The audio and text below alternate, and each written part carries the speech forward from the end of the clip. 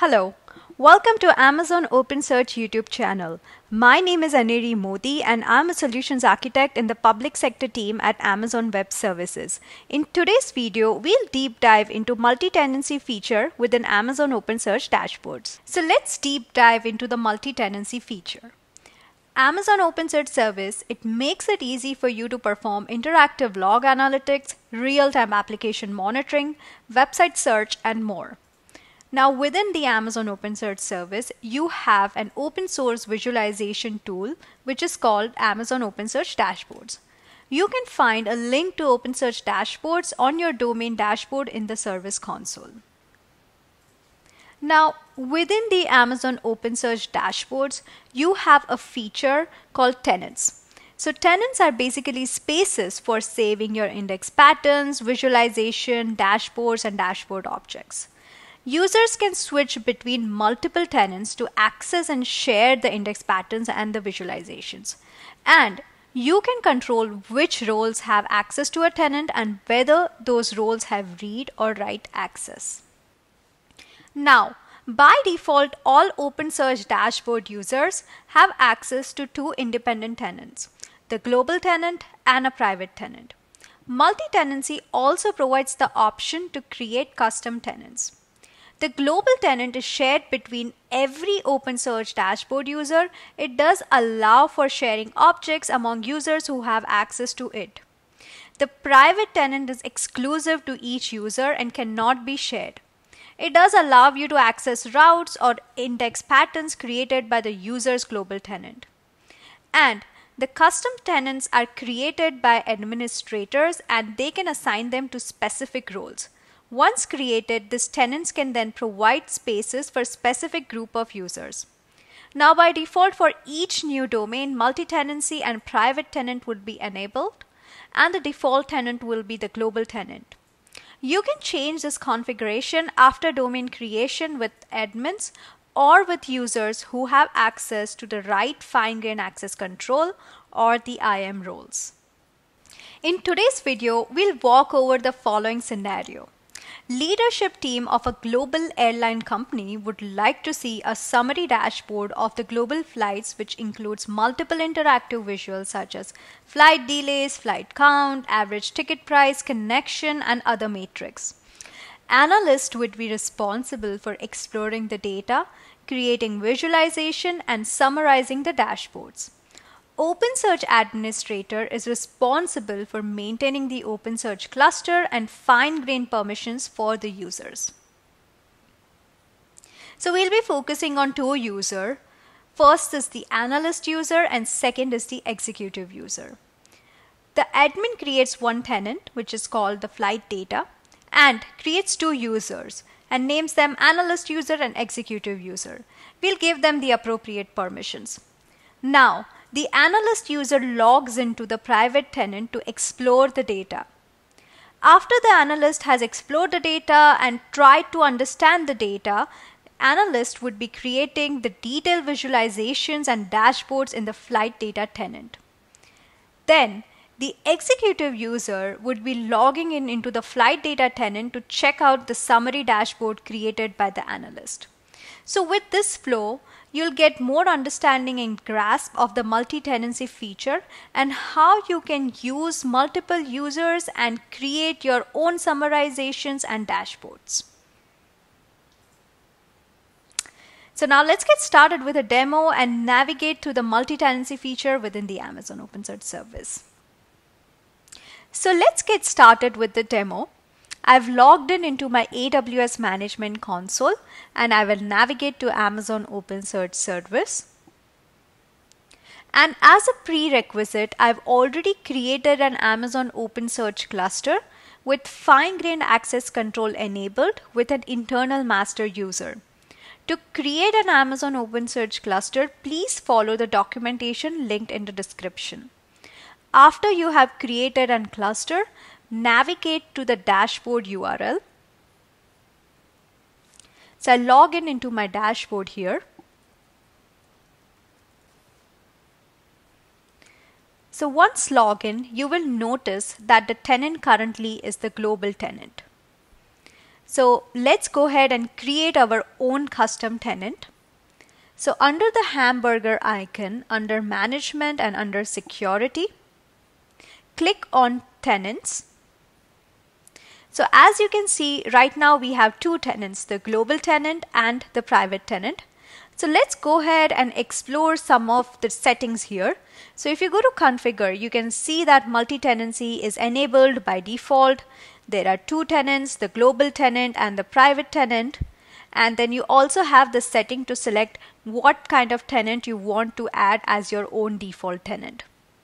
So we'll go ahead and click on manage and create our own custom tenant for our analyst and executive users. So click on create tenant and name it flight data. We'll give the description as this tenant is for analysts and executives.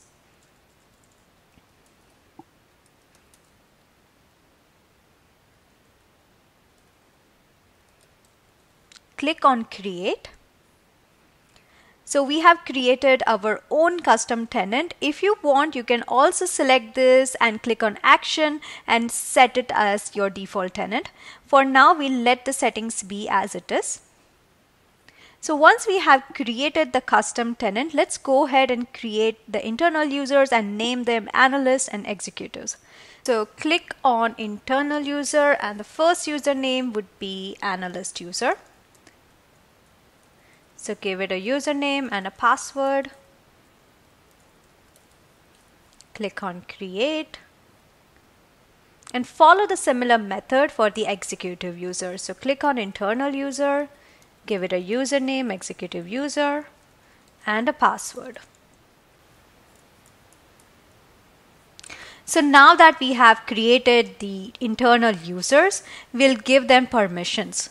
So under security, under roles, we will attach roles to each user. For the analyst user, we will duplicate the all access role and name it all access analyst. So click on the all access roles, go to actions under duplicate and name this role as all access analyst.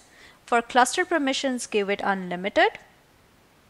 For index, replace the wildcard index with the OpenSearch _ wildcard index. For index permissions, give it unlimited. And for tenant, use the flight data tenant and give it the read and write permissions. And click on create. Click on mapped user and map the analyst user to this role. For this demo, we are attaching highly permissive actions to the analyst user. However, in production use, you can restrict the actions on cluster index as well as on the document level. So now that we have created the all access analyst role, we'll be creating another role, which is the OpenSearch dashboard user. So search for OpenSearch and you'll find the OpenSearch dashboard user. So select that, go to actions, click on duplicate, and we will name this role as OpenSearch dashboard user executive. For cluster permission, leave it as it is. Under index, give it the same index, which is the OpenSearch _ wildcard. For tenant, select the flight data tenant and select read only. Click on create. Now we will add the executive user to this role. So as you can see that we have mapped the user. So to summarize, we have created two users, analyst users with permission to create indexes, visuals and dashboard, and executive user with permission to read dashboard. So now we will ingest the data using the sample data. So click on the home button here and switch the tenant to the flight data tenant. So I'll just show the steps again. So you will have to go ahead and click on choose from custom and select the flight data tenant and click on confirm. So now we will add the flight data into the flight data tenant. So click on add sample data and you will see the sample flight data here. So click on add data. So this sample data already has some data, visualization and dashboards for monitoring the flight route. So let me just quickly show you the dashboard. So this is how the dashboard looks. You can see the number of total flights, average ticket price, the flight carrier, the delays, and other metrics. So what we will do is that we will log in as an analyst user, explore the data, create visualization, and then we will log in as the executive user to view the dashboard and run any queries which we want. So let's log out from your admin user, and I'll be logging in as the analyst user here. And once you log in, make sure that you are in the flight data tenant. So I'll go ahead and click on visualize here. So let's go ahead and create a visualization. So in our dashboard, we already have the visualization for the destination weather, and we'll go ahead and create one for the origin weather. So click on create visualization and select the pie chart option. For the data source, select the flight log. Under matrix, name the custom label as origin weather. Under bucket, select split slices. For aggregation, select terms. For field, select origin weather. And name the order size as 10. And we'll click on update here. So we are getting the options here for the origin weather. So just go ahead and save this visualization, and we will name it origin weather. Now we will add this visualization in our dashboard. So go to the global flights dashboard, click on edit, click on the option add, and add our newly created visualization, which is origin weather. So you can see that at the bottom here, and let's go ahead and save this dashboard. So you can either save it as a new dashboard or keep it in the existing one. So I'll just keep it in the existing one and click on save here. So if you just pivot back to private tenant, you won't be able to see this dashboard. So just an example of how the multi-tenancy would work. So now let's just log in into our executive user and see how our dashboards look like. So I'll click on log out here and log in back as an executive user. For tenant, I will switch to custom tenant and select the flight data here and go to the global flights dashboard. So now we are looking at the dashboard as an executive user, and we can look how the matrix looks like, and at the bottom we can see our newly created visualization as well. So let's go ahead and add some controls here. So for origin city, I'm selecting Abu Dhabi, and for destination city, I'm selecting Washington, and I'll click on apply changes. So I can see the matrix here, like what is the total number of flight, what are the average ticket prices, flight delays, cancellation, and at the bottom we can look at the origin weather as well. So basically this is how the whole setup would work.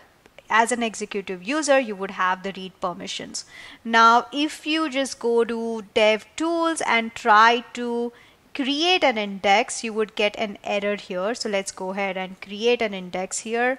So let's create an index, which is put index 1, and let's see.